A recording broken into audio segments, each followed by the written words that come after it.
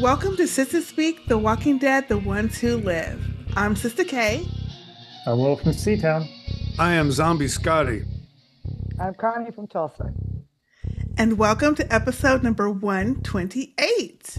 Let's get started. Woohoo! Welcome, Sistah Speak Nation. Look who I have here. This is going to be so exciting. I have some OG family members with me tonight. We get to be called OG? Yes. Wow. At this point, this year is going to make 17. It's an honor. It's an honor to have y'all. It's 17 years we've been podcasting. Yeah. So y'all have been with us for a lot of that time. So yes, I think you are now OGs. Definitely OGs. Much love. Much love. Yes. Right. So before we get into this episode, the final episode of The Ones Who Live, I would love to have y'all introduce yourselves and give us a little bit of background about who you are, if for those who don't know. And also, I'd love to hear your history with The Walking Dead. Like when did you start watching? Have you watched all of the spinoffs? How do you like this season so far before we get into this actual final episode? So can we start off with Will? Hi, I'm Will. I love the post-apocalyptic genre, and so that's kind of why I got into watching The Walking Dead. I came back after living in India for 2 years and started watching the first season. I found out about Sistah Speak through Game of Thrones when I was at the gym and realized that I was out of podcast and looked up Game of Thrones and saw it from a sister's point of view. And I'm like, that's the podcast I want to listen to. Yes. And you two just killed me. So you and Sister J rocked it. And I found out about this podcast later and been listening ever since. My favorite podcasts of yours, Game of Thrones, Walking Dead, and Westworld. Oh, yes. Just my personal favorites. Like I said, I love this genre, a lot of sci-fi, a lot of AI. And I'm just looking forward to chatting with you tonight. And have you watched all of did you finish the whole series, the Walking Dead series, the original series? No. I'm going to say, are you allowed to ask us that question? I mean, I'm saying. Yes. Hey, when you fell off the couch, I fell off the couch. Oh, okay. I podcasted with you in the last season, you, Zombie Scotty, and Ozzy John. Shout out Ozzy John. Hey, John. And, if you weren't going to podcast it, it just wasn't that interesting. And all the characters, to me, lost their sort of flavor for the most part at the end. And they just sort of spun stuff out and just lost interest. We lost all of our core When I heard characters. these were coming back and you were going to podcast, I'm like, I'm back to that. Yay. We're glad to have you. Thank you for joining all the way from the UK. So it's late for you. Yeah, you got to get that long distance shout out. Yes. Yeah. Beautiful up here in the north. Yes, it is. Okay, Zombie Scotty. Well, I am Sir Zombie Scotty, Lord Commander of the Sisters God. And today I get to add the moniker OG Sistah Speak participant. So when I get my titles all square, that'll be the latest. So look, Walking Dead was actually one of my forays back into the world of pop culture.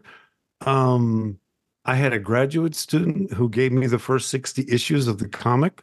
I couldn't stop reading them. The show came out. The first 3 or 4 seasons absolutely blew me away. My daughter and I were driving from, you guys know Marissa, right? We were driving, and this is like years ago. We're driving from Florida to Cincinnati to go to a wedding of one of my former students. And they said, I want to listen to a podcast, but I don't want to listen to a podcast that sounds like most podcasts sound like, if you know what I'm saying. So I looked up The Walking Dead and I saw Sistah Speak, as Will said, from a sister's point of view. You guys made me laugh for hundreds of miles. And I wrote him for the first time during Game of Thrones, and the rest is history, right? To the point where you guys are my inspiration to do what I'm doing. I'm podcasting right now and trying to recreate the 2 glass of wine after dinner adult long ass conversation that I'll be straight up with you. I think our culture is suffering from sound bites and, high amplitude noise when this is what I like to do. So, That's my story. And by the way, when I watched this 6-episode series, everything felt right. It not only felt right, it felt right that we were watching it now instead of 3 or 4 years Back ago. then. All the time worked. My listening to you guys in the podcast, it's like, okay, yeah, it's been a while. Okay, as the kids say, it's been a minute, right? Yeah, yeah. And for Rick and Michonne, it's been a minute. And it was just, everything made sense. And it was actually glorious to the point of bawling my ass off at the end of episode 6. It was great. Yes. Thank you so much for being here. And what an honor to be your inspiration, because you're an amazing host and you're moderator. Very kind. So thank you. Very kind. And Connie, Sister Connie. Oh, we cannot hear you. You got to hit that unmute button. Unmute. I know, I had to sneeze. It's I love you, allergy baby. weather, you know what I'm saying? Allergies are bad. So I am Zombie Scott's younger sister. I have been into zombies and gore and old movies like that, having 3 older brothers for my whole life. And Scotty brought me into the Sister Speak family. And we went to our first con, which was Game of Thrones. I got to meet everybody, and just the love and just the acceptance that I felt was like, I need a part of this. Whenever they're going to get together, I need to roll too. So I fell off in the Walking Dead series. Got a little mundane at some point. I thought, well, I'll come back, which I never did. Yeah. I was lucky enough to be able to watch the first 5 episodes of this 6-episode season with Scotty up in where he lives, up in the Chicago area. And that was real nice. And then it was. I broke down and went ahead and got me some AMC so I could watch that last episode, because how are you not going to watch the last episode? Oh, absolutely. Right. So that's all I have for you. Well, thank you for being here too. And thank you for helping bring this series together with everybody in the Sistah Speak family. So this specific episode, well, we can talk about the series as a whole and then also this, but specifically this finale. Before we get to the specifics of the finale, how have you thought, I know Zombie Sky, you mentioned you've enjoyed the pacing and everything of this season. How about the rest of y'all? Have you enjoyed the storytelling, and did it remind you of the old Walking Dead? Were you annoyed? Y'all haven't heard yet, but I was highly annoyed. You could probably know why in episode 5 when I realized, because I too never went back and finished The Walking Dead. I stopped like midway through season 10. I never saw any of the spinoffs. But lo and behold, episode 5 last week, there's Father Gabriel in my face. One of the characters that I could not stand the most from when I used to watch it. So that kind of threw me. I was like, this has been a perfect show so far, except for that. So anyway, what has your thoughts been about this season so far? I think the pairing, as annoying as it is, of Father Gabriel and Anne, or whatever you want to call it, whichever moniker you prefer, Jadis, warrant officer, is pretty good. I mean, I don't personally like it, but they are so annoying. And the first thing I thought is, oh, this has got to be killing Sistah K. It was killing me. I was hollering. And luckily I had something to do, so I was able to minimize my engagement. So you were multitasking. I was multitasking, but I had it on 2 big screens. Yeah, I mean, I had no idea about it. I did do a little research after I watched the finale and saw that Jada's had a big part in season 2 of some series that I never watched. I mean, what I think was great was after Kirkman basically ended the series, because he was so clearly so fed up with the decisions that Gimple had made in the show to kill off Carl because they had some contract issue, that he's like, you are not continuing to basically desecrate my vision, and just cut it right there. And And I mean, we talked about it the last time. They got rid of all the interesting characters. And the most They interesting did. characters was Yep. Daryl, his dog, and Rick you and know, I mean, Michonne. Rick yeah. Michonne, But she was gone. I mean, and she was Maggie, out of there because they had her off searching just, you for know, Rick. Maggie and Negan. I mean, who cares? Sorry, any fans out there, but for me, that was not interesting. So I No. think what pulled me back in and gave me that flavor and essence of Walking Dead was the throwbacks they did, especially in this season finale. As you know, all the fighting and the struggles they went through. And then honestly, I didn't even recognize Garbage Lady. What is her name? Jadis, yes. Yes. And You know, I know I Yeah. knew her, but I was like, how do I know her? Because they gave her a do and just made her look different. And yeah, it's been a Yeah. minute since I've seen the show. yes. So so then when it was a realization, I was like, Garbage Lady, I know who she is. But I did enjoy the throwbacks. That really brought me back the flavor of the show. You know, like, yeah, this is Walking Dead.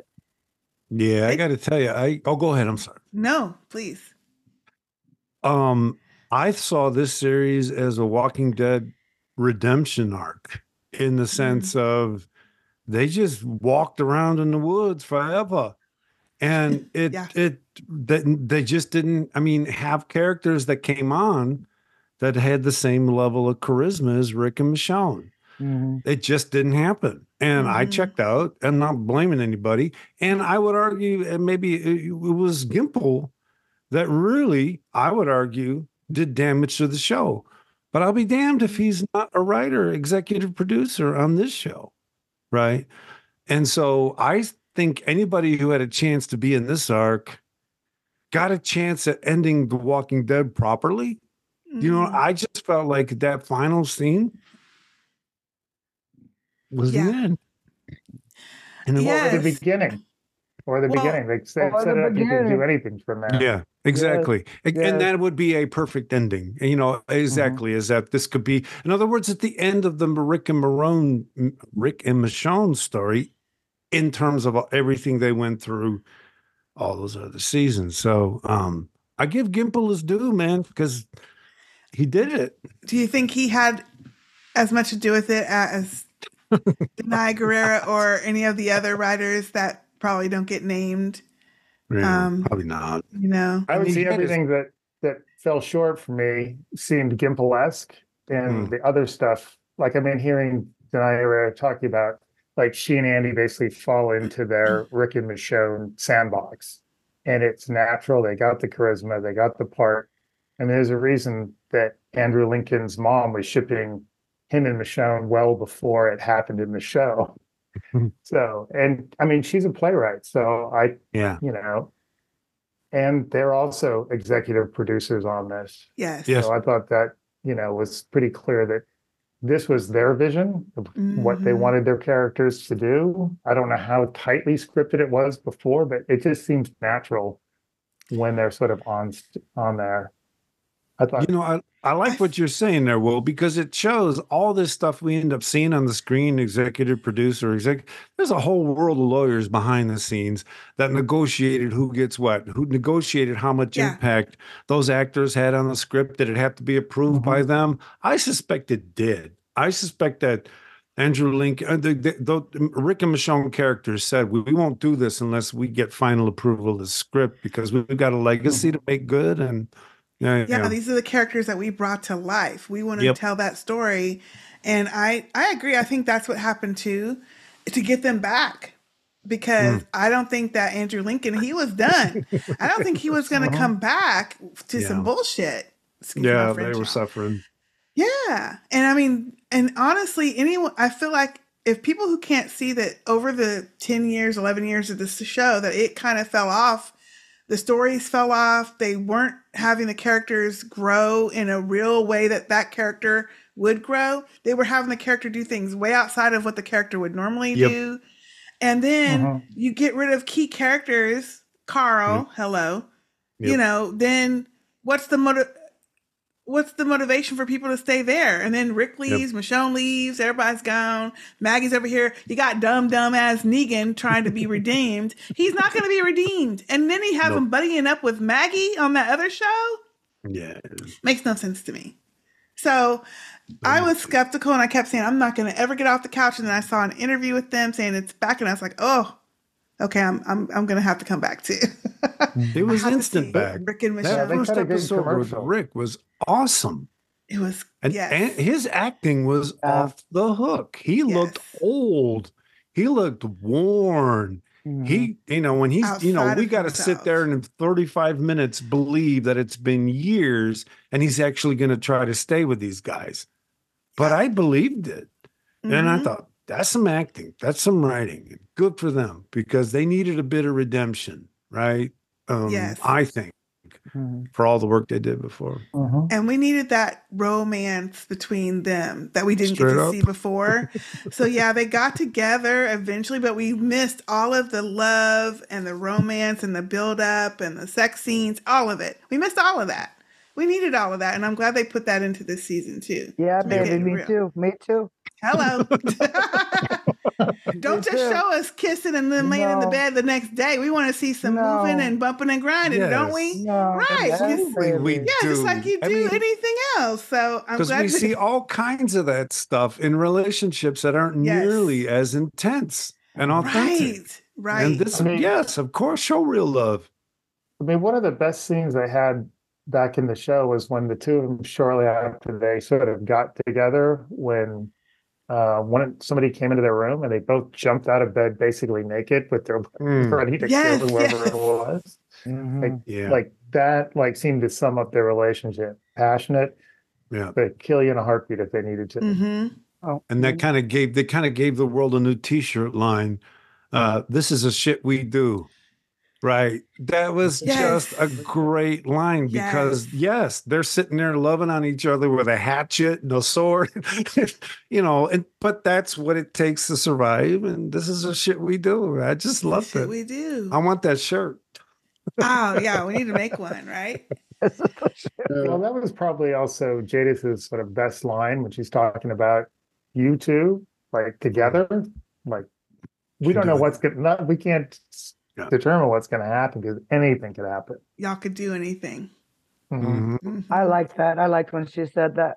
And when they said that at the end, it's just powerful. They're a powerful couple. They lived through a lot of people. Powerful. They lived through a lot of space.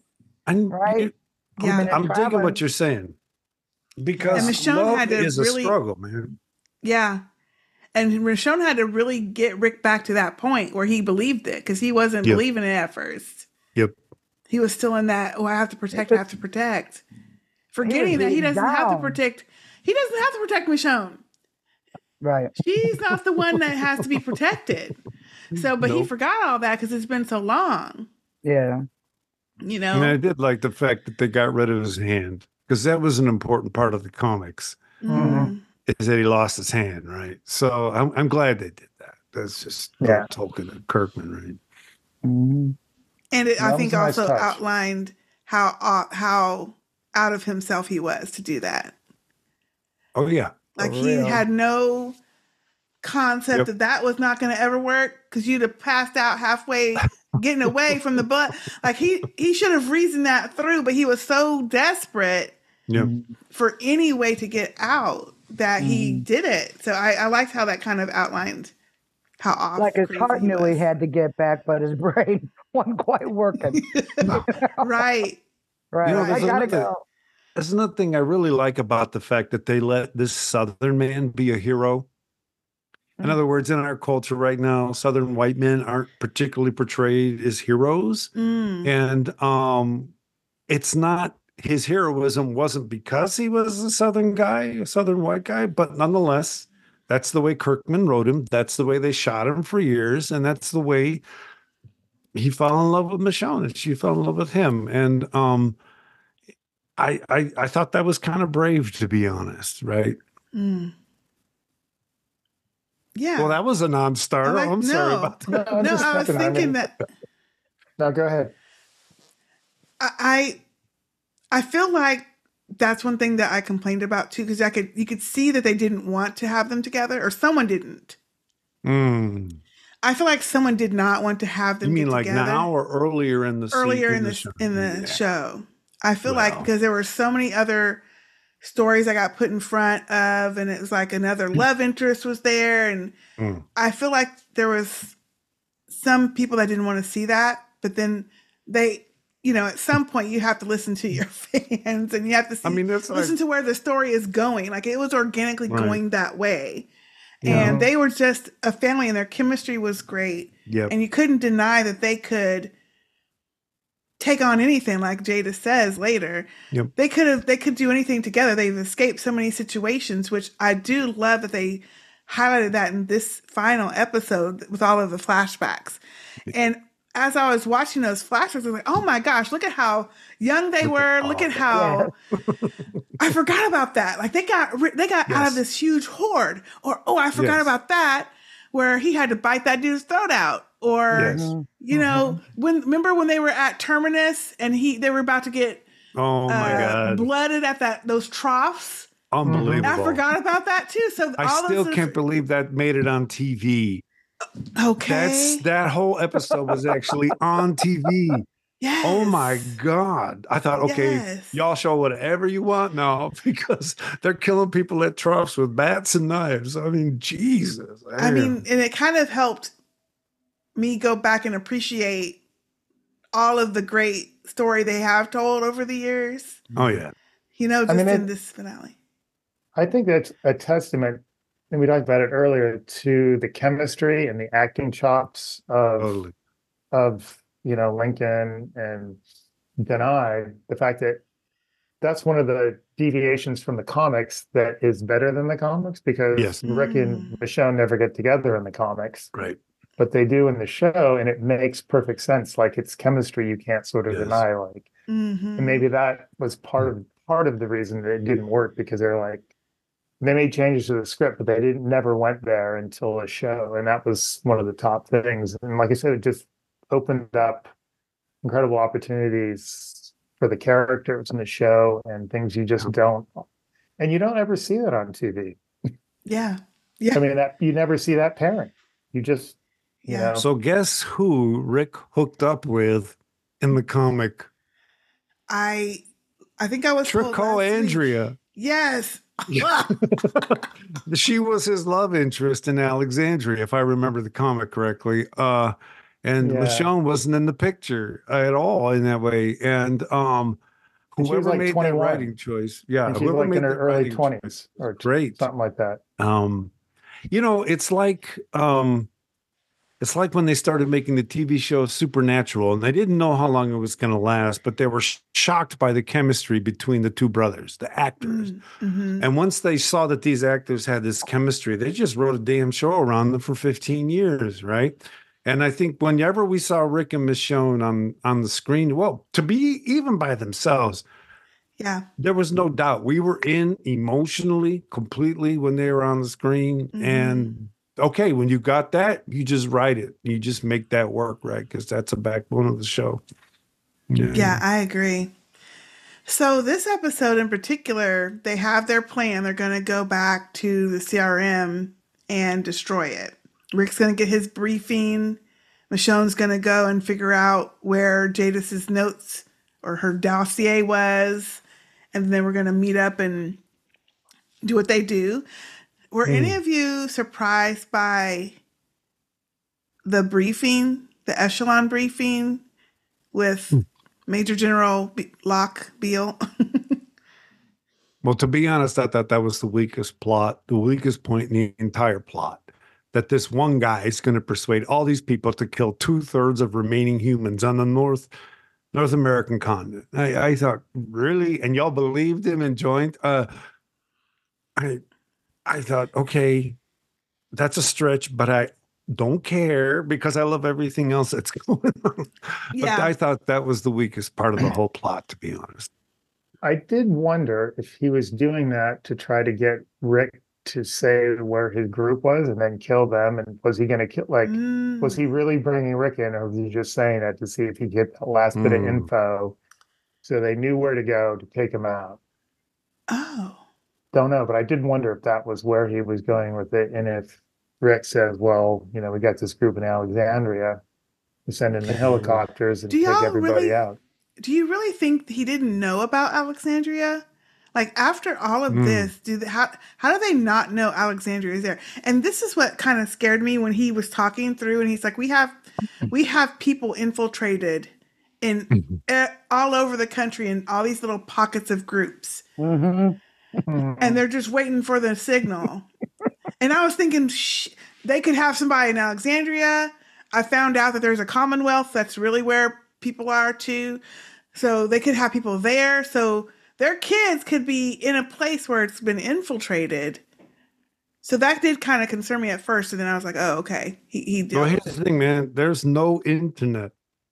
So these kids aren't going to listen to people that aren't feeding them. So the people that are feeding them are the local folk. So this idea that somehow these kids are going to grow up there and then 5-10 years later freak out on the people they're with. They said they were going to evacuate them. Maybe that was the point. Maybe they were just there reporting back.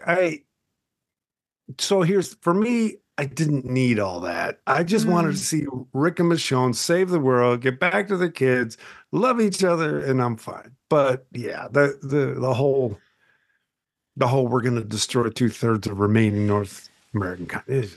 Okay, dude, whatever. Well, there was build up to that. They kept talking about it. Well, at some point, you're going to get to hear the plan. You're going to get to hear the plan. Well, I was thinking it was a good big plan. And I didn't feel like this was, it was very anticlimactic. I was like, okay, so we had to finish the show. So, I'm going to kill most of the people on Earth.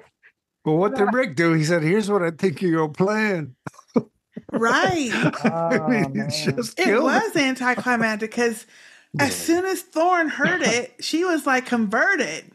Yeah. She's like, oh, Rick, as soon as you hear this, well, is that episode 3 or 2, 4 or something like that? As soon as you hear this, you're going to know. There's nothing that can get in the way. I'm all in now. So Dana can't mess this up. You got to deal with her because I can't have this blow back on me because this echelon briefing really taught me something. And even Jada said there's a 500-year plan back when she was trying to talk to him when they were in the city. And that was the plan. Okay, so that's a pretty old plan. Maybe it's like Goodfellas. And he thinks he's going in the room to be a made man. Yeah. They're going to cut him out. Maybe they got a different briefing. Maybe they got a briefing that's really going to bring him in. I mean, but again, maybe it's just the weak pivot point of the show. It was. The only thing I was feeling about that ending was the idea of taking the kids out of all these different locations. And they probably, I imagined it was like a militant, like we're going to raise these kids up the way we want them to and just absolutely control them to breed, right? And everybody would go back probably to the old days where they had manual labor and then housewife duties. That's the only thing I got out of it. Otherwise, I just thought it was. So, like, I got this plan to save humanity, okay? And the first thing we got to do, y'all, is kill 2/3 of us. And after we kill 2/3 of us, we're going to take all their stuff and we're going to be okay. I mean, that's old. That's just an old idea. We're going to invade their land, take their stuff, and we're going to be okay, right? It's okay, he was saying that he was going to take all their resources because he was. They only have 14 years of resources available for these people. But I didn't understand that because all the way in Portland, they're not using the same resources you're using. No. You're not traveling all the way over there to ship supplies. I don't know. So I was kind of confused by that logic. And then also they're only taking 10% of the kids. 10%, because they said we've gotten certain kids that we're going to pick and evacuate, and we're not going to let them know what's going on. We're just going to say they're okay. It's overrun. Yeah, they're going to have blackout windows. Yeah, right. But why just 10%? I guess they calculated how many top people 10%. You're going with the top, smartest, best. Whatever their sort of criteria is. Right. The thought of this brings me back to that show that nobody wants to watch, The Handmaid's Tale. Snap. Oh, that is a great show. Right, where we have these radicals that take over a certain area, and then they're just going to keep purging other people's stuff, bringing it in and everything. Kind of reminded me of that a little bit. Oh, I mean, the answer is yes. When people start getting so smart about what's going to happen 10 years from now, you need to be careful because we don't live in a computer program. We live in a crazy open world. And you think you know what I'm going to be in 10 years? Guess again. Because the Yeah. more you tell me what I'm going to be in 10 years, the more I'm not going to be that. So, yeah, the Handmaid's Tale reference is actually pretty on target. These people that think that, yeah, I'm going to think myself through the future and I'm right and I'm going to kill everybody to make it so. We just heard that way too many times, y'all. Yeah. Way too many times. So I thought we were supposed to think this echelon briefing dude was going to be brilliant, right? And he makes the whole thing about, well, I had to sacrifice, what was it? I had to sacrifice Pittsburgh so I could get Philly or one of those, or something like that. It's like, what an arrogant ass perspective. I mean, and he wants to take martial law, like he wants to get rid of the government so the military can rule and they can run it his way. Okay. I really dig Rick's argument. You're not giving these people a choice. Who are you to not give these people a choice? And if you don't, people that and who's to say after they did this, in a couple years, he goes, oh, now we're down to 20 years of resources, so we're going to have to kill half the people in this city that we're protecting. Because we can't feed them. We can't feed them. We've now at some point that graph is gonna Well, it's like another sci-fi movie, Soylent Green. Yeah. Oh, go back. Where you gotta, they're people. When you run out of stuff, there's just people left. Yeah. I was such a kid when I watched that. It was one of the scariest shows. I mean, and then you find out at the end that they're like making everybody into crackers.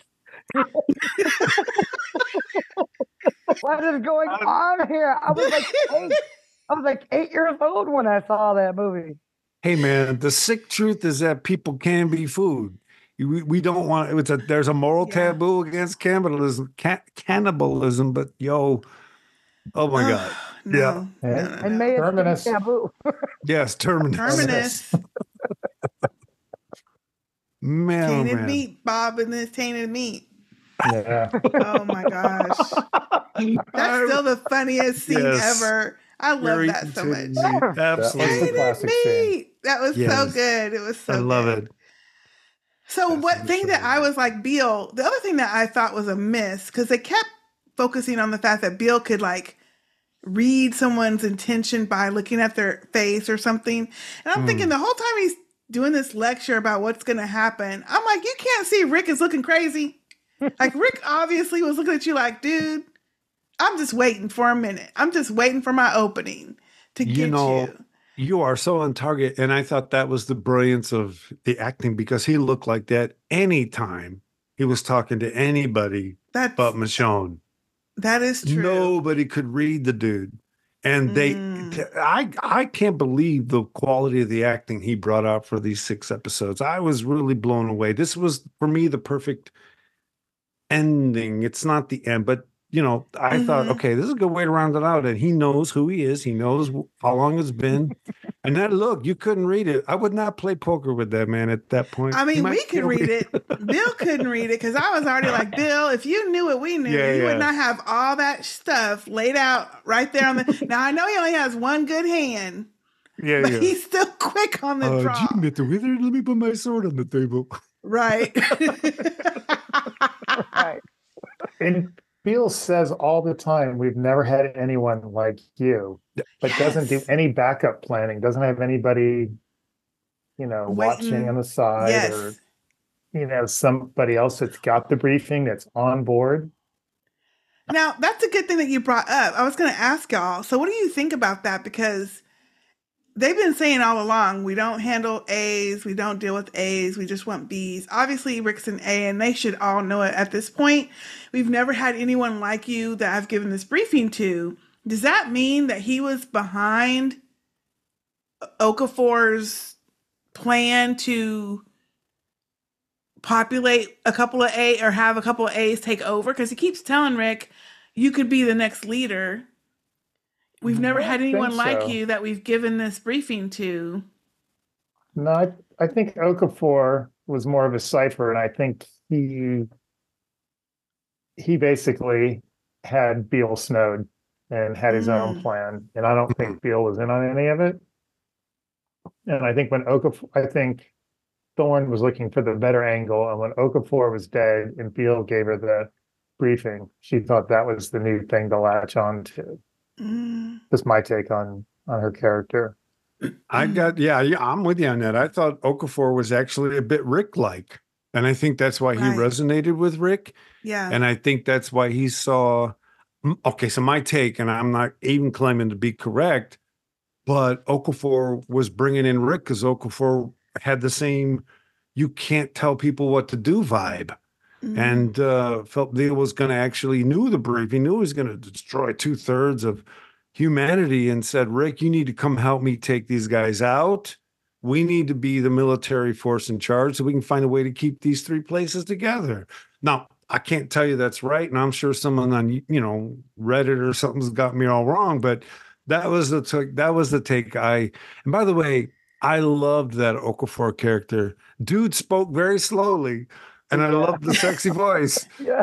But I just love the way they gave these little cameo characters some real oh, heft, right? They were good. Mhm. And even Jaden, I'm sorry, y'all, but even she got to do more in these episodes than she did in the previous previous. show because they gave her more space to work with, right? A bigger Mhm. problem. And I enjoyed her time on screen. I mean, that haircut, I can't what? But It was girl, awful. Why did they have her No, doing that hair like that? Ooh. I think it's just part of the character creation. No, Yeah. I thought she was better here than she was yeah. in the original Agreed. show, and I Agreed. thought she was good at needling Rick and keeping that whole. I got Yes. to do this because she could have my whole family killed and everybody I care about that I think is still Brilliant. alive. And I think that was gave the real tension. Yep. Mm-hmm. Although I kept thinking her having this dossier or whatever file was more dangerous than Rick would be because anyone could have found that in her stuff In and a would have wiretap found book. out, right? And found out that she lied about him being a bee. Yep. And because he Right. wasn't going to say nothing. So Right. at first I was like, why does she keep harping on this? Because he's not going to reveal it to anybody. If they Mm. can't see it in him already, then they're not going to see it. So it's going to come from either her losing that damn dossier or someone finding the dossier more than if he runs off. He's not going to come back and tell it. Anyway, I thought her little argument about if you run, I'm going to kill your whole family Yeah. was a little bit weak. Because I was like, well, really, you're the one that's making it more obvious that you lied than him, you That's know? true. That's true. Yes, it is.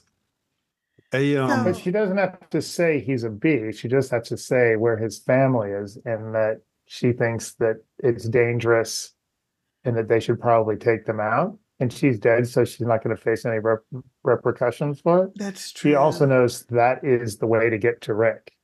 So Mm-hmm. let me ask you about And that that's the way to split him and Michonne. Mm. let Through me fear, ask because you they guys are about split for a part of it. Yeah. because in the AB nomenclature, she misidentifies Rick initially, right? She calls him a B. I think she knows he's an A at that moment. Oh, yes, definitely. And so Mhm. she's kind of Okafor-ish. And here's the contradiction of what's his name? What's the colonel guy who stupidly put the sword on? What's the beam? Beer? What's his name? Beale. Beal. Deal. Uh-huh. This idea that somehow, well, I got to be careful because it's not true. He is the one guy. There's one person that can save a group, right? And this idea that there's just well, I guess everything he did was consistent with that idea. And he saw Rick as the next guy who could save the group, even though they told their people going out, get rid of all the A's. So they said we're going to get rid of all the people that might be the one, but yet they keep the ones The one. alive, you know. Right. And that I don't know, I'm not making sense, but it's consistent with that idea. It's the contradiction in that idea that you need a savior in a group to keep the group going. So we're going to kill all of them, and then we get to make the choice as to who's the right one. I guess that's all consistently narcissistic. Yeah. Yeah.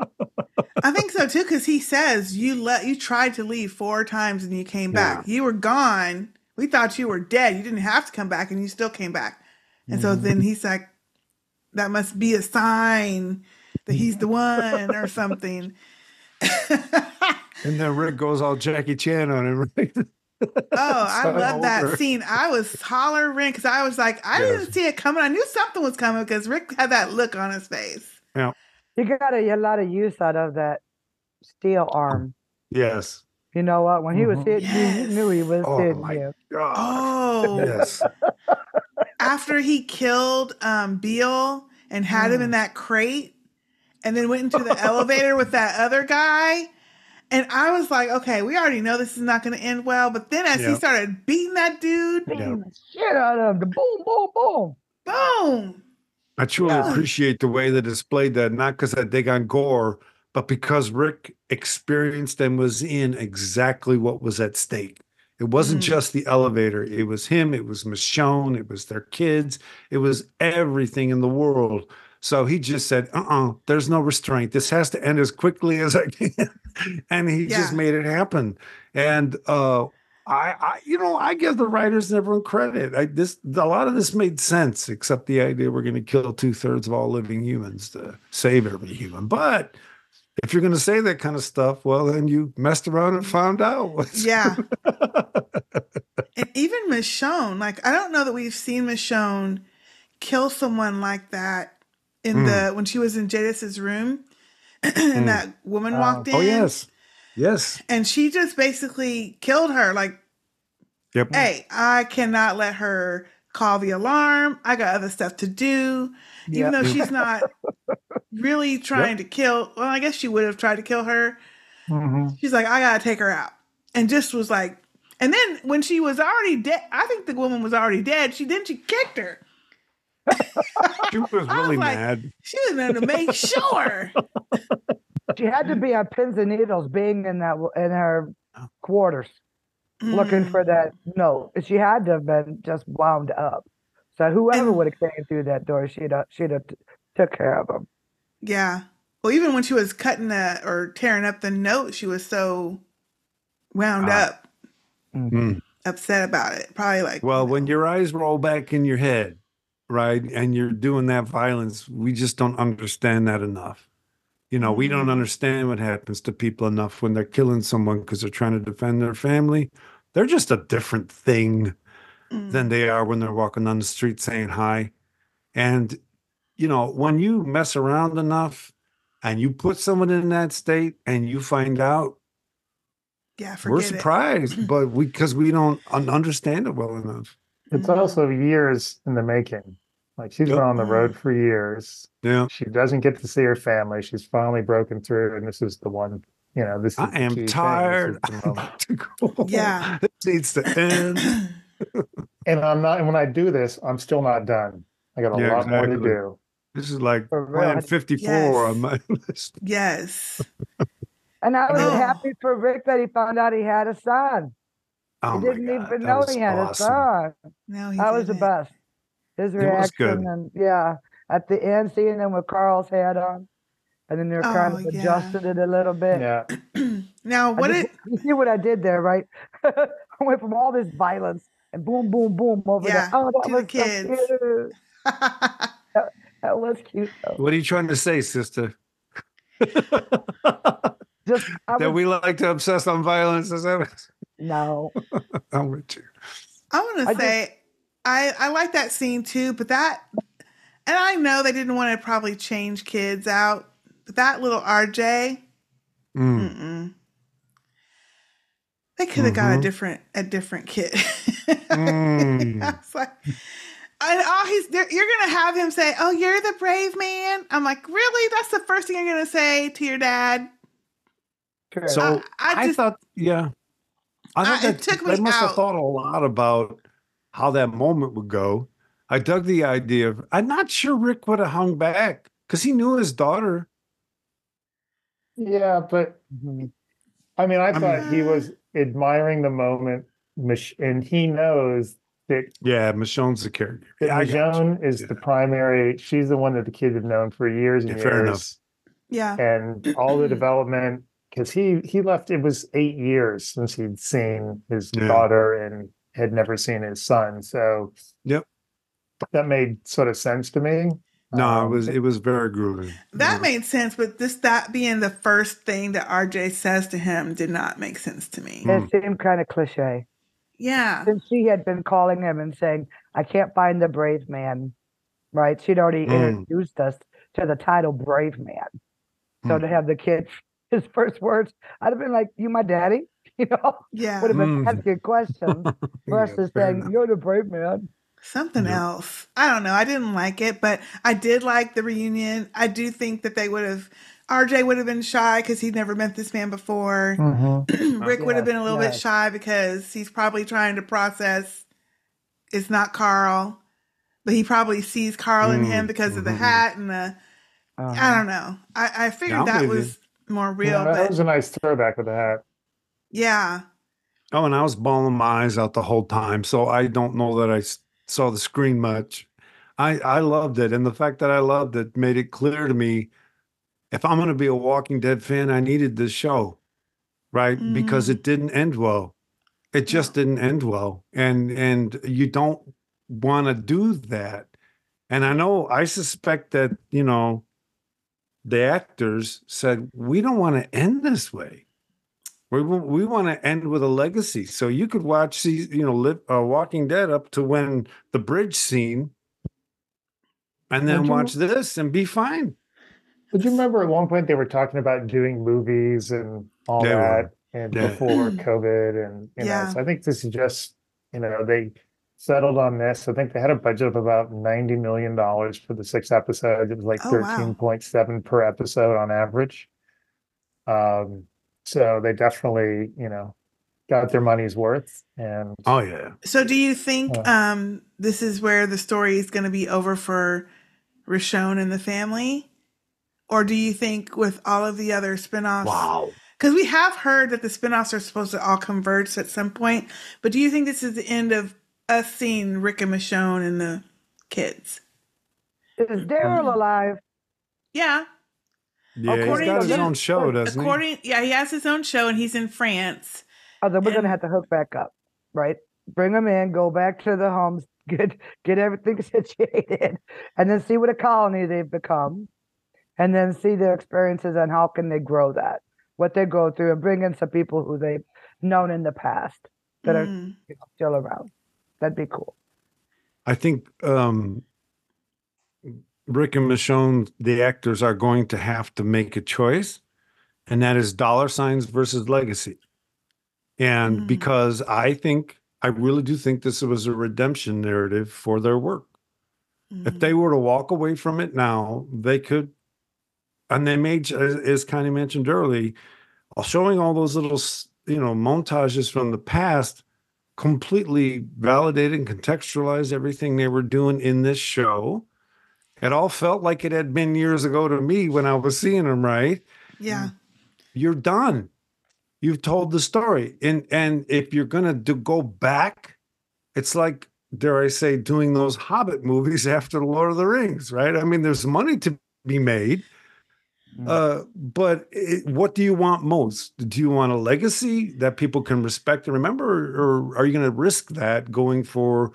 I mean, they might A be long able to way. do something else that's really, really good. I'm satisfied. I don't feel I need more, but if they, I probably would watch it if they did more. But I mean, clearly they have the chemistry and the acting chops and the ability to storytell that if there's a story that they want to tell yep, and that they buy off on, they can totally come back and bring it. I mean, they sort of wrapped up this chapter, and so yep. they're kind of free to go do kind of anything at this point, And they'll be on the maybe Comic-Con circuit for the next 3 years, Mhm. at least because of this The series. series. Right? Yeah.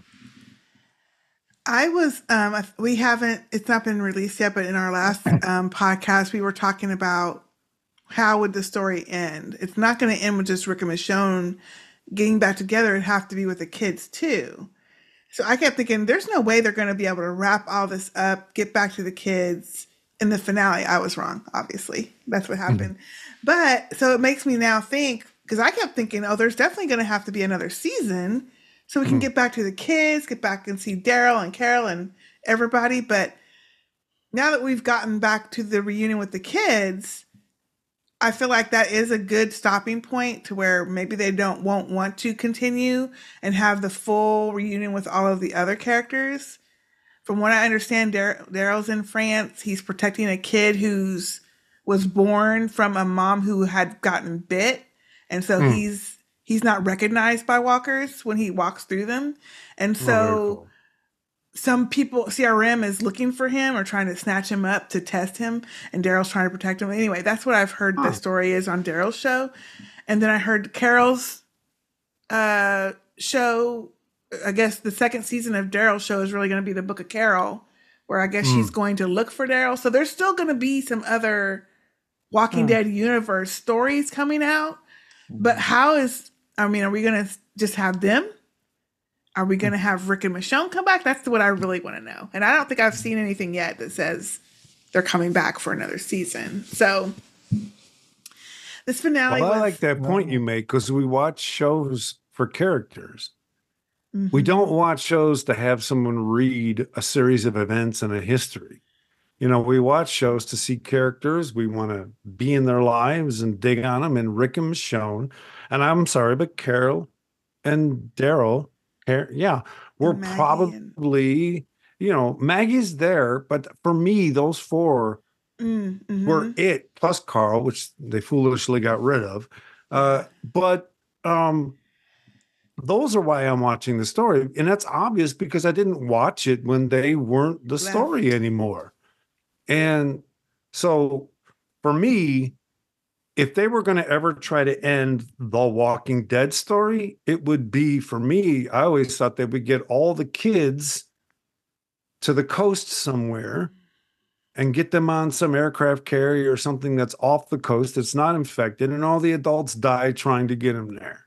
Oh. That's the way I always thought the Walking Dead story of all those adults would end. Because you're waiting for those character stories to end, not for the zombie apocalypse to end. Right.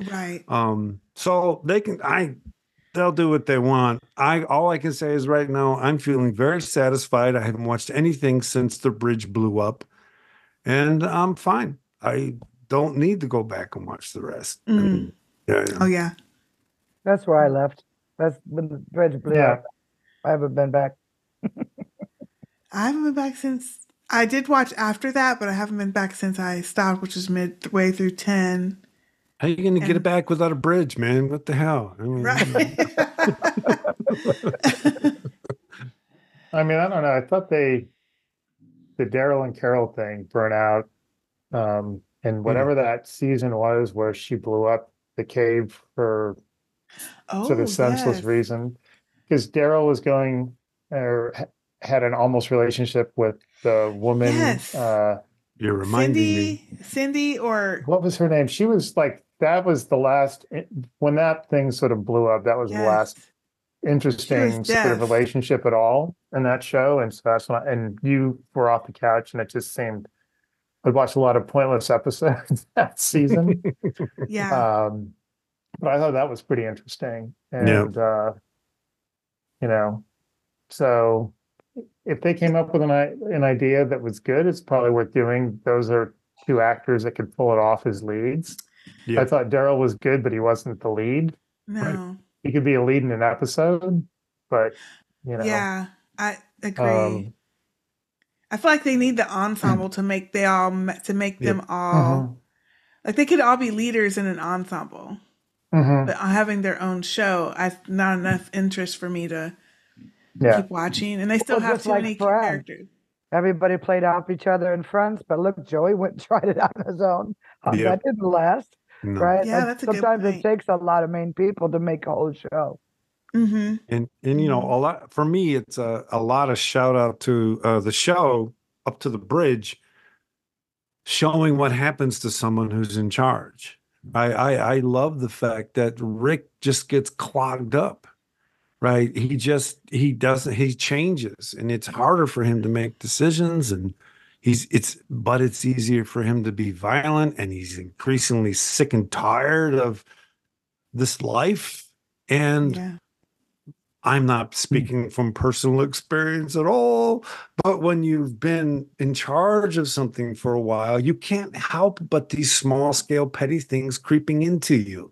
You can't help but the world getting into how you look at it. And it's just, it's harder and harder to hope, right? It's harder and harder to, okay, here's what we're going to do now. Here's what we're going to do now. Yeah. And I really appreciated that they showed how long-term leadership can wear someone down and make them not trust, make them be, and then when he came back and did this acting job in these 6 episodes, I thought, good for you. No one's ever going to give you an Emmy for this because they don't get it, because we don't understand long-term leadership. But I mean, they both nailed it. I have to admit, I just think he knocked it out of the park. Yeah, and I like that idea too, because you can see it with when him and Michonne do get back together. I think it was episode 4. I got someone sneaking up on my frame. I hope that's okay. Hi. I hope that's okay. Of course. Okay. Right.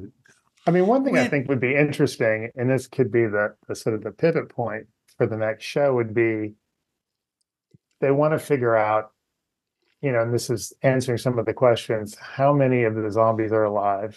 How many, where can they wipe them out? Now that they've got helicopters and some of the other stuff that they teamed up and went out to wipe them off. Different zombie books and stuff have things where over time they basically just sort of wither away. The cold gets them.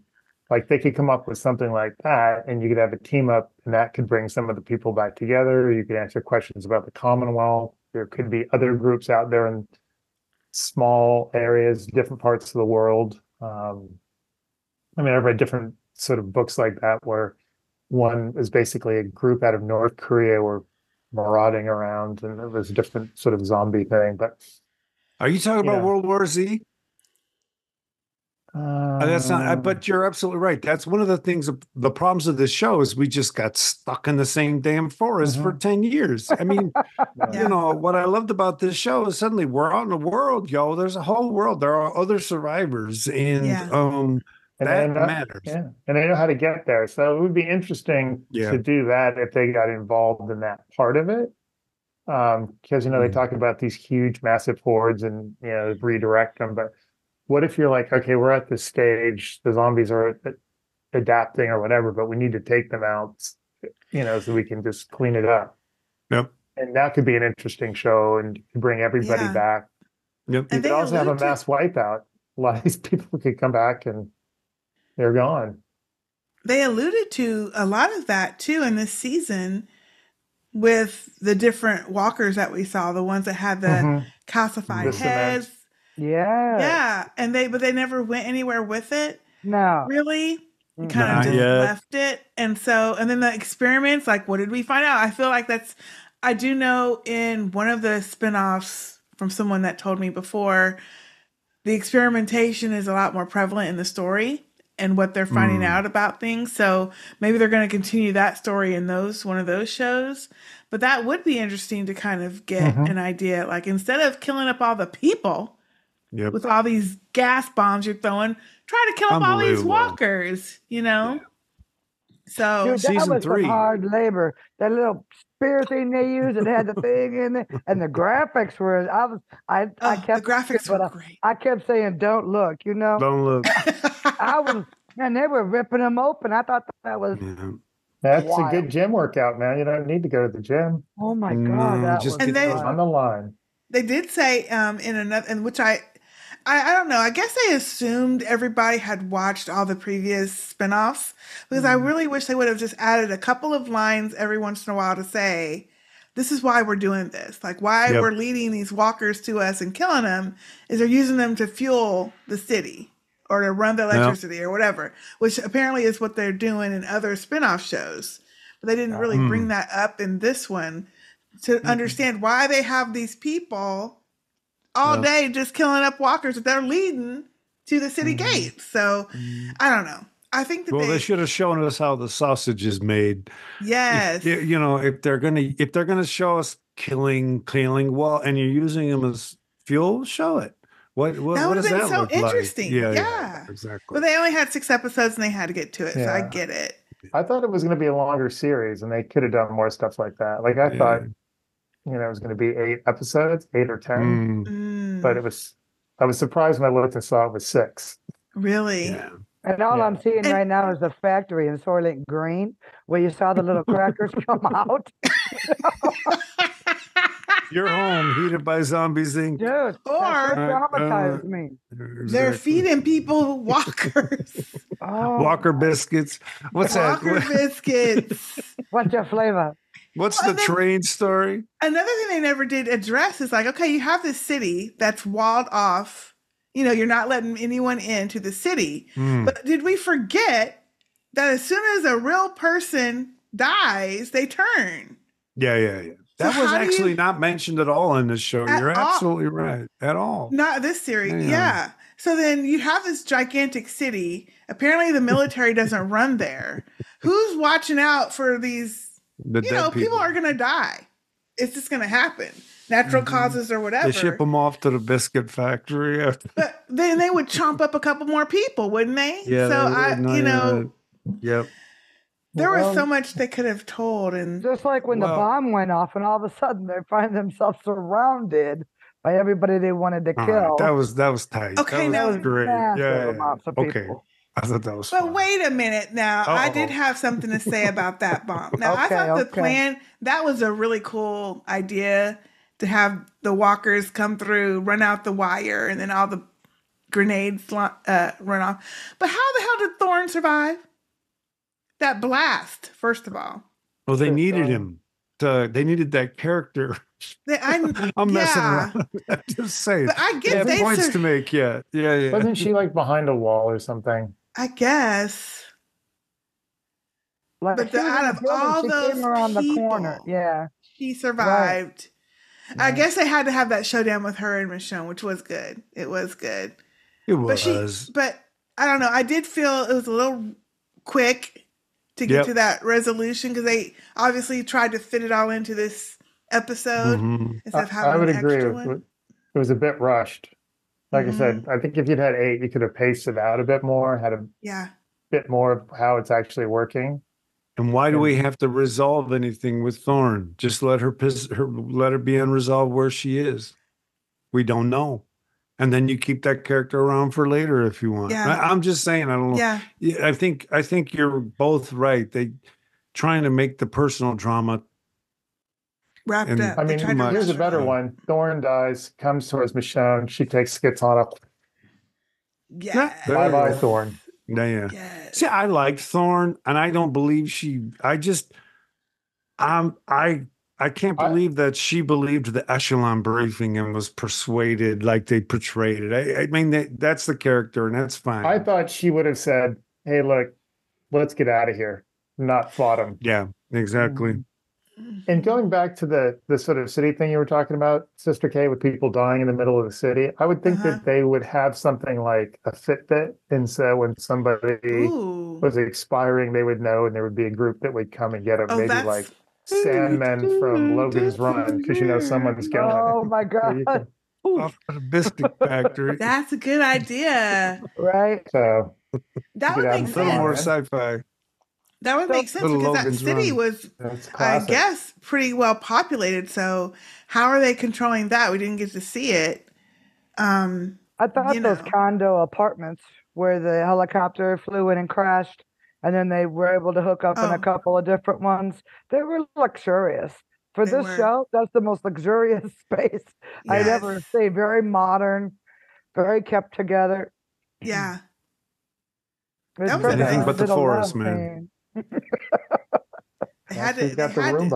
They spent a lot of time arguing, though. They wasted a lot of time arguing. That's love, baby. That's love, right? Love between killers. Yes. Keeping the tension real. Well, Well, she we was did just have being a strong woman, and her man was beat up, and she needed to be able to keep telling him what was important, Yep. and to reassure him, we'll make this. Just come on. Who are you? yeah. Keep in the game, baby. Let's go. Right. Yep. Yeah, he had drank all that Kool-Aid, didn't he? Yes, he did, baby. Oh, I think A few times. well, I won't say anything else, but Please. he had help drinking the Kool-Aid. He was drinking that Kool-Aid. All right. Well, we did have a couple of emails, so let me get to those. The first one is from Shalita. Hey, Shalita. Hey, Shalita. Hey, girl. Her subject line is blow all that shit up, aka them folks was crazy AF, aka we are so not getting a second season, but that's okay because it ended perfectly. Oh, well, yeah. Hey, Sistah K and fam, here is my feedback for the finale. So am I the only one who thinks Bill's plan was insane? Nah, because we all felt like that. Because none of that shit made sense. Like, that was literally insane and psychotic. Yep. Just had to put that out there. Okay, that's it. Thanks for the lovely time, Sistah K. This has been a wonderful trip back into the Walking Dead world. Until next time, Shalita from Philly. P.S. I knew it was about to be on when Rick put his murder face on. And Michonne is pregnant, right? Because they stayed screwing each other. Thank you, Shalita. Shalita, That definitely helped him drink the Kool-Aid. as always. As always. I mean, she really could be. She really could be. I appreciate you mentioning the guy was the plan was insane. Right. Here's what it is. Bill was high on his own supply. There you go. Yes. I mean, it was like, but the idea that everybody else Kool-Aid. was, I think that I would appreciate it a little more work to make it clear to us that Rick and Okafor really were of the same stripe, right? That Okafor was like, this guy's crazy too, but Rick hadn't gotten the briefing yet, so maybe he was waiting and then he'd say, brother, we got to take him out. Yeah. I think Will is right too. If we would have had more episodes, maybe they would have made that more solid. But because they're trying to fit it all, two more episodes. The briefing would have been more better. Like the briefing would have made a little bit more sense. Yeah, you can hope anyway. You can hope. Yeah, you would hope. Thank you, Shalita. And our second feedback is from Sarah, and it is a voicemail. So let me play that now. And Sarah, y'all haven't heard it yet, but she was on last week's episode. That'll be out soon. Hey sisters, it's Sarah from the UK with my feedback for the finale of The Ones Who Live. I liked it. I liked it a lot. I think it wrapped up well. I don't know how all you feel about it, though I'm sure I'll have heard it through your podcast episode, and will likely be agreeing. I felt it tied everything up. I was glad to see the kids at the end. I was glad to see Rick and Michonne get back. I was on board for this one. Intrigued to hear your thoughts on General Beale in his little cuckoo land, spouting off some rubbish about swords that give life or something else, whilst blithely unaware of Rick's killer eyes developing until, quite frankly, it was too late. In the immortal words of Sistah K, get him, Rick, get him! Loved it. Thanks for the podcast this season. Really enjoyed listening, and I'll speak to you all soon. Oh, thank you, Sarah. Cheers. Thanks. That was awesome. And I think we have consensus on Beale's character, right? Yeah. Yes, and that echelon briefing. That's a Rorschach test because you could put that out there, and there will be people in the world who agree with that mess. Oh, that's a scary. I'm just saying, you're gonna find people. Oh, of course, you got to kill 2/3 of everyone to get to the right group. Maybe that's why he wanted bees. Exactly. Yeah. That's exactly why he wanted bees. You're absolutely right. But they were still. Again, this is about Jane's character. Why is she mislabeling Rick? Why is she doing that? Okay, so she's doing that because Rick is her ticket into that place because she had to kill everybody in her bad haircut land. Yeah. Garbageville, baby. Yeah. Yep. So Rick is her ticket in. I've got a B. That's Oh, how okay. she's getting in. So All right. she's, and that's how she's going to do it. Yeah. And that's And why she also approaches him early to say, hey, look, Yeah. if you don't play ball, they'll go and kill everybody that you Yep. love and care about. Yep. Because he knows that, she loves Michonne and, all that. So she's playing that card on him. Only one she's got, but she's playing yeah. it. It made me think of too, she obviously, and Rick obviously never ever said Michonne's name to anyone but the guy who was drawing the pictures on the phones. Because when That's right. what's her name? Thorne confronted them out of the tent before everything blew up, and she's like, oh, Rick and whatever, Dana. She never did say her real name. So I'm like, No. so Rick never really did speak about any of them. Only Jadis knew. And I guess the guy who drew the pictures knew their real names or knew like what they look like or anything. I don't know. That just reminded me for some reason about that. So that whole time, no one would have ever known Michonne. But that whole time, Rick was carrying around 5 pounds. Remember when he just took a bunch of them and dumped them out of his? He had them hidden in his couch cushions. Remember with all those files he had? Oh, yeah, that's right. I think that was he actually did decide to stay. Yeah. Right. He was giving up at that point. He just said, I'm not going to make it out. So I think that was one of the flashbacks that I didn't quite understand at first because it had been so long and it was probably in another show. But when in one of the times that he tried to escape, he had a bag full of the phones and I guess his shoes. And that's where Michonne found his boots and that one phone that had Judith's picture on it. Yeah. That he had left. I thought that was a really nice touch. That was one of the better, more subtle ones that they had in the show. I think that was episode 3 or 4 when they were kind of showing a flashback of the one time when that helicopter came and he was like on that waterfront and picking him up after one of his escape number 323 or whatever. So it made me kind of, I don't know, this season or this finale when Thorne says their names, I'm like, oh, yeah, she doesn't know her real name. Apparently he never said it to anybody except for that random dude. Because he called her name out really quick when she came up to the booth. Anyway, thank you, Sarah, and thank you, Shalita, for that feedback, and thank all of y'all for sticking with us this season of The Ones Who Live. I just we see What the hell fuck is that? I'm trying to. My cat is invading us. How come I don't have the cattail button? The camera keeps getting closer and closer. Like, I love it. That's a perfect way to end our podcast. Trying to pull up Melissa and get up in here, man.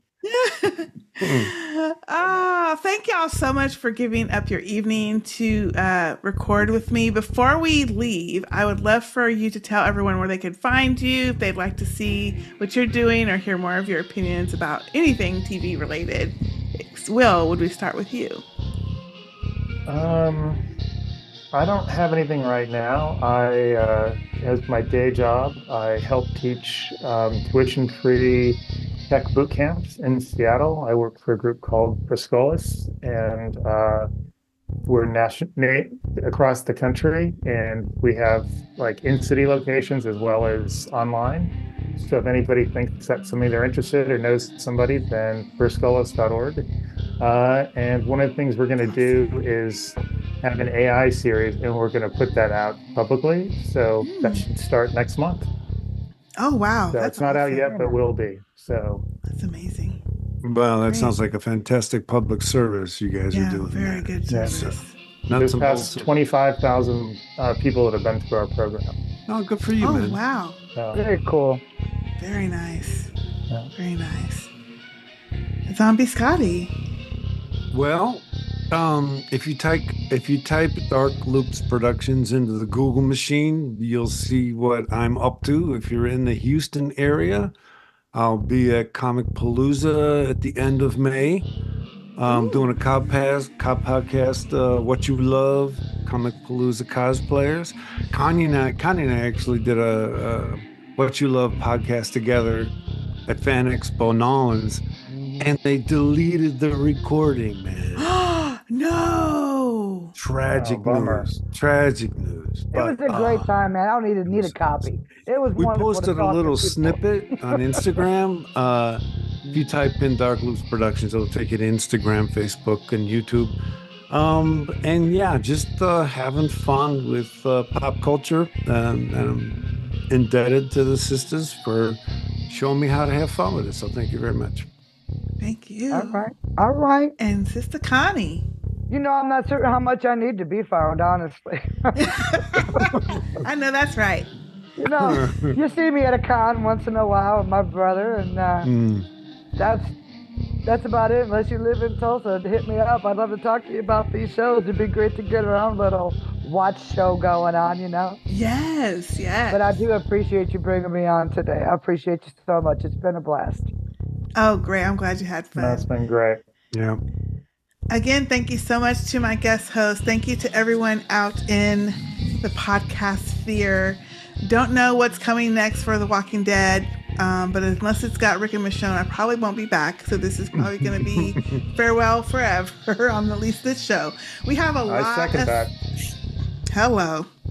We have a lot of stuff that we podcast. If you want to check out any of our other shows, go to sisterspeakproductions.com and you'll get links to everything. We're on YouTube. We have a Patreon page. We have a Facebook group, which is very fun. And we have a lot of other Sister Speak family members there. We could chat with each other, talk about all things TV and life. And we have a lot of great fun. So join us over there at sisterspeakproductions.com. All right, y'all. That is it for now. I am Sistah K. I'm Will from Seatown. I'm Zombie Scotty. Connie from Tulsa. We'll see y'all next time. Bye. Bye-bye. Bye.